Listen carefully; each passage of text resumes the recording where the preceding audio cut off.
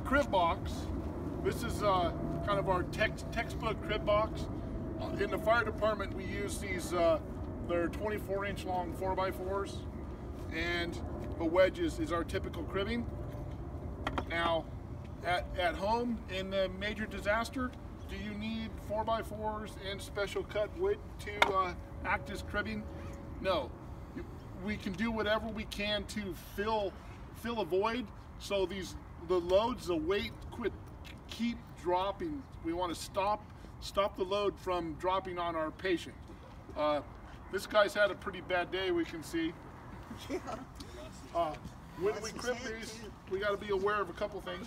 Let's use that. I'm just going to demonstrate, just tell them that that's what we have on the rigs. We'll be able to use that 2x4.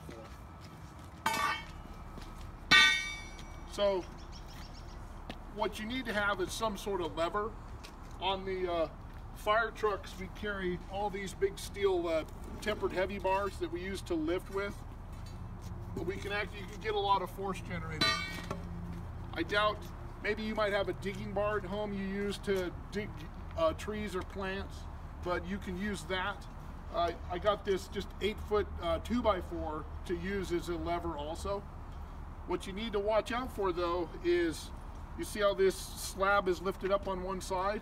If I put weight on this side, there's parts of the patient that may not be crushed yet. I can feel that with my wedge or a book or whatever I can to stabilize that load. Now we're not putting any more weight on the patient. Well, you are, buddy. You're not that light, buddy. There, how's that, Chad?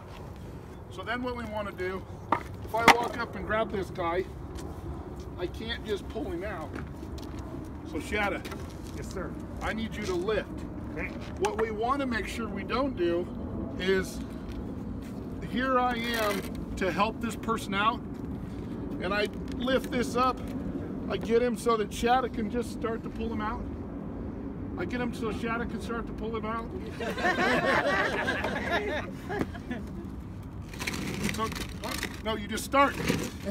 So Shada starts. Oh shoot, I lose control. Just re-crushed him. Now, not only did we re-crush him, but we probably put him in more damage than was there before. So now I'm going to start to lift. And Shada, being the wise guy he is, he's going to use cribbing to catch what I pick up. And you want to do it where you're going at the same time as the lift. Where's the wedge? Oh, you use one, didn't you?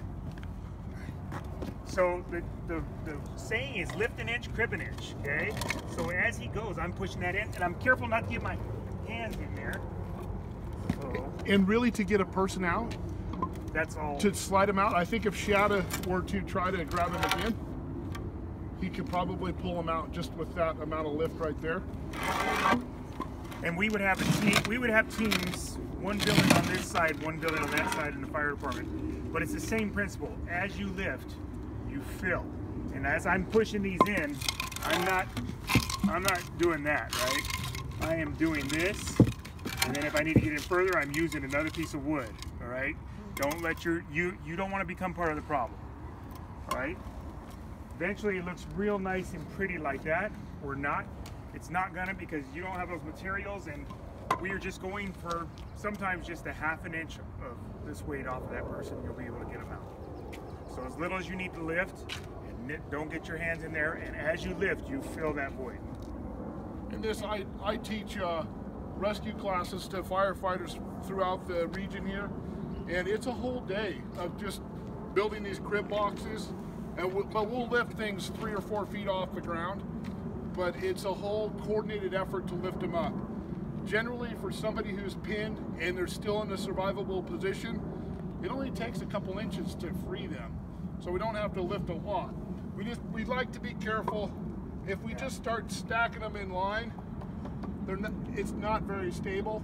So that's why we build that box, is to just make a more stable platform to lift with.